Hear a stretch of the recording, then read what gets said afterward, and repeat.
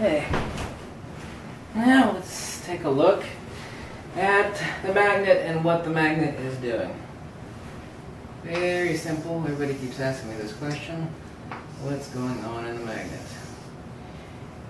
Here we know we have our incommensurate system.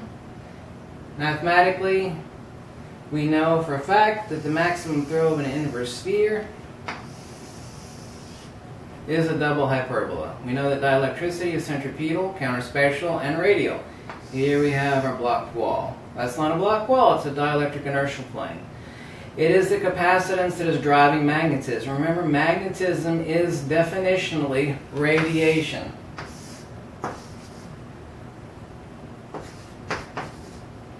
Okay, over here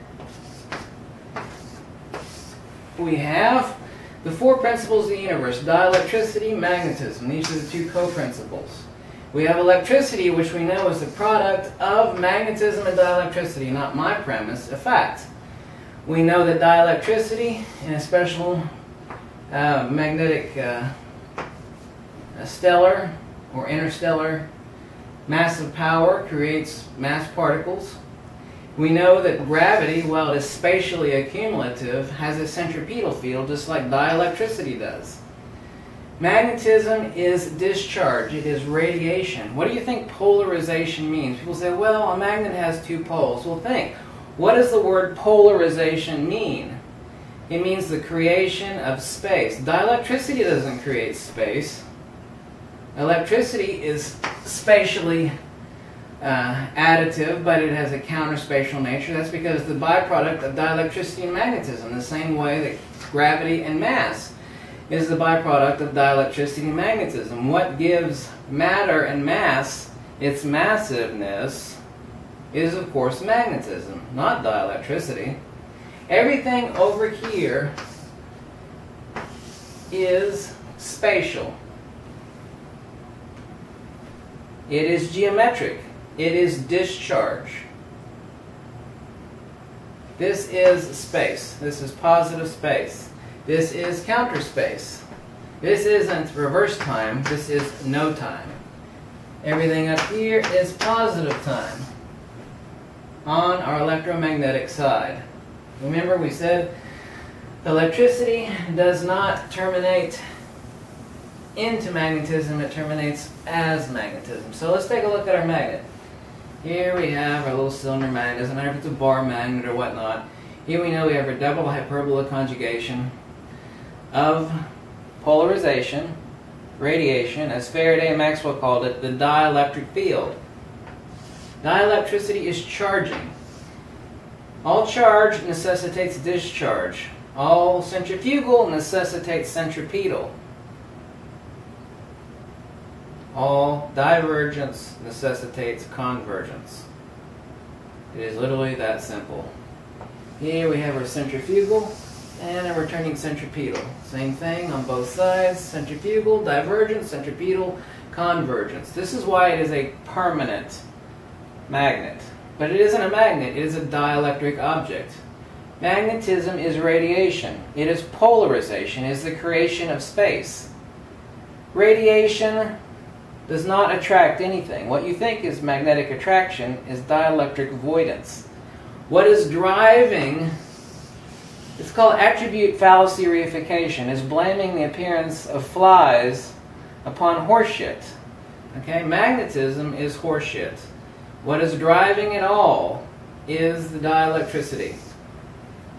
It's really not an infinity sign, it's just concentrated right there at the center. Block wall is not an explanation. Here we have our centrifugal and our centripetal convergence. Centrifugal divergence, centripetal convergence. Let's repeat that again because some people can't seem to understand it. Centrifugal divergence, centripetal convergence. Centrifugal divergence, centripetal convergence. Max velocity at the apex. Here we have max velocity at the cone. Starts out slow. Remember, you can take this magnet and slice it a million ways if you could. Each little piece would be identical to this. with the dielectric inertial plane, with the magnetism. Polarization equals radiation equals the creation of space. That is why it is point non-specific self-similarity. The Pythagoreans called this the aoristos dias, or tolma. It is ananke to the conjugate system. Sorry, I threw in some Greek there. It is field incommensurability, just like a holographic positive. No, I'm not comparing a magnet to a hologram. I'm just using an analogy. Divergence, convergence. Like I said, Mother Nature called. She told me that she never created a negative charge. That's like saying hot ice or a pregnant baby or, you know, a baby born to a barren woman. There's no such thing as a negative charge. There's only charge, discharge, centrifugal, centripetal, divergence, convergence, spatial, counterspatial. This is our magnetic system. This is it. I've proven this with 14 different models. This is the missing secret of magnetism. It is very simple. Remember, centrifugal, slow here, fast. That's, you can measure this with a Gauss meter. Max velocity, centrifugal is right here.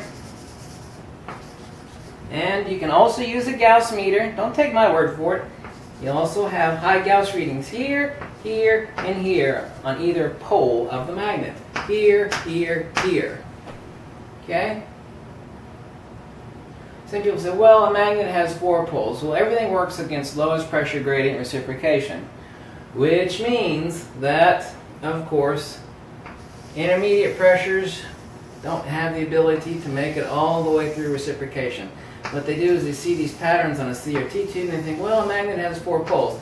No, what you're seeing is intermediate reciprocation right here. This is our intermediate points where we don't have enough velocity at the centrifugal exit to make it all the way around for centripetal reintegration. That's why people see intermediate fields like this on CRT tubes and other devices. Let's take a quick look again. This is really simple. A 10-year-old should be able to understand it. The ether is the ether is the ether is the ether. We only have 4 things in nature. Okay? Radial. Understood, like dielectricity. Circular, like magnetism in an AC circuit, not in a magnet, which is centrifugal and centripetal. We have counterspatial, like dielectricity and the field of gravity. These are the 4 modalities of the ether. And spatial. Everything spatial is radiation only. Mass accumulates spatially, but its field is counterspatial. CS, counterspatial. SP, spatial. Circular, magnetism, radiation. Everything over here is radiation. Everything over here is either, depending on the scenario, generation or radiation. It is simple. I should say simplex, but not simple. I always make these videos really late at night when I'm just flat on my butt tired after doing 1,000 things, especially after having made an enormous discovery. Magnetism is radiation. I wished it was actually something different than that. When I first started down this path, I was hoping that magnetism would be something special in and of itself. But one discovery led to another, and it's just been snowballing like crazy. A bunch of inventors have been calling me. I've got ideas for new patents. They just keep flying out of me. Really good stuff. Had some amazing discoveries recently. This is our magnet. This is the incommensurability of Fi, field incommensurability. This is the magnet. Centrifugal, divergent, centripetal, convergent. It cannot exist any other way. It is impossible. Proven this now with experiment after experiment. I'm not deluding myself or anybody else. This is the only way it works. Magnetism is radiation.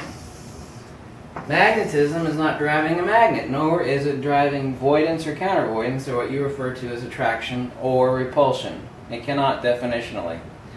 That is the inverse fallacy of attribute reification.